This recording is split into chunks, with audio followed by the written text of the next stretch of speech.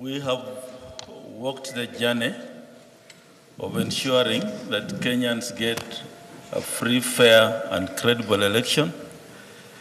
It's not been an easy journey. Right now, 2 of my commissioners and the CEO are injured. And of course, they're being treated. We have staff who have been profiled. There's a staff returning officer in Bakassi West who disappeared while on duty. We have staff who have been arbitrarily arrested for no reasons. We don't know where they are. Some from this National Tallying Center. But we have a constitutional duty to perform.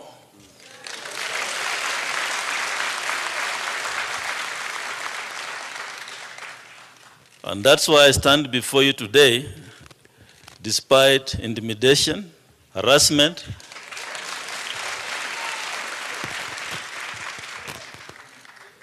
I took an oath of office to serve this country. And I've done my duty in accordance with the Constitution and the laws of the land. And I feel proud that I've been given this opportunity to serve Kenyans. This, of course, will be my last election to preside over. And for those who will come, we have prepared for you what the Constitution envisaged from us, an independent electoral commission.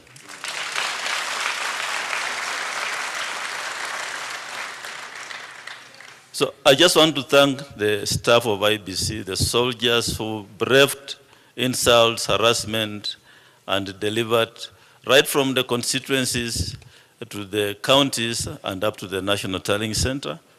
I want to thank stakeholders, state and non-state stakeholders who have worked with us on this journey, and more particularly the members of the diplomatic community and the religious leaders who have been keeping vigil at this center for the last 3 days.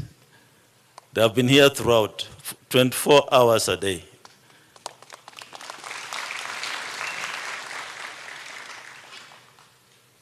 So Kenyans came out and voted on the 9th of August, and these are the results of what the will of the Kenyan people reflects. These results are in the public portal. The same results which I'm reading here are the ones in the public portal. Odinga Raila, total valid votes, 6,942,930.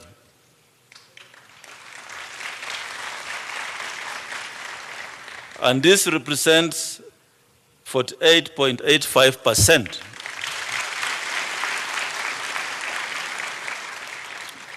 of the votes garnered, and he achieved a number of counties the candidate attained with at least 25% of the total valid votes cast is 34 counties.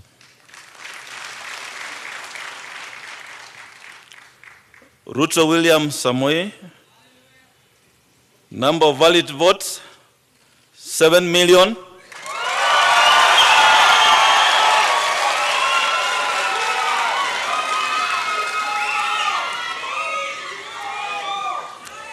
Thank you. 7,176,141.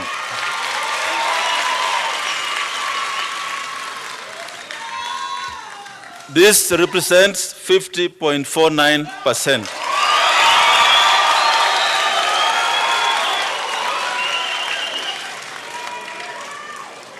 And he achieved the minimum number of 39 counties at 25%. Waihika David Maure, number of valid votes in figures 31,987. That represents 0.23%. Number of counties with a minimum of 25%, 0. Washakoya George Luchiri, 61,969.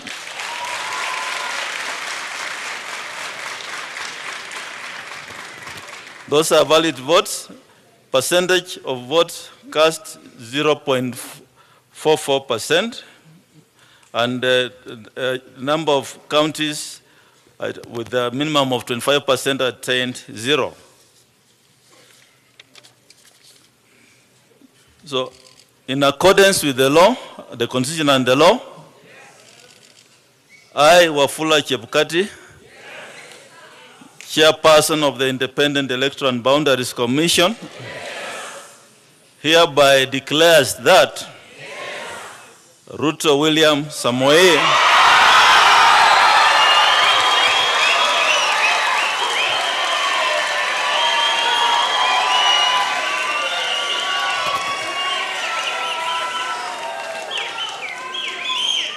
of ID number 6847208 has been duly elected as the President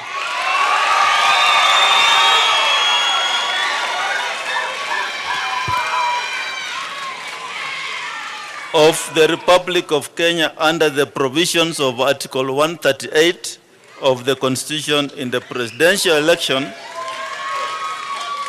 held on 9th of day of August 2022. And I'll proceed to sign the certificate.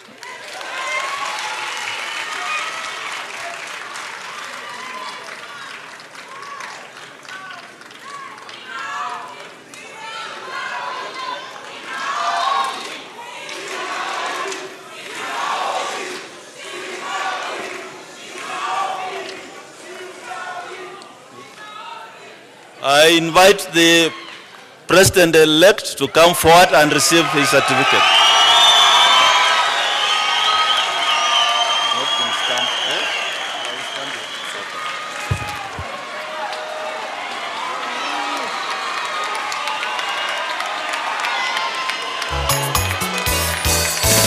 Habari njema kwa Wakenya wote, tume huru ya uchaguzi na mipaka isiyoegemea upande wowote, inayodumisha demokrasi Kenya. Kura yako ni siku zako za usoni, chagua uongozi utajivunia.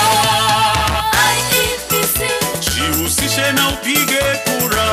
IEBC, inaleta mabadiliko. IEBC, chagua uongozi ulio bora.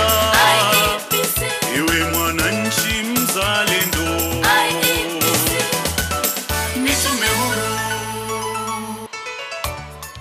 And of course, the President-elect had a running mate. Rigathi Gachagua is the Deputy President-elect. Thank you. I invite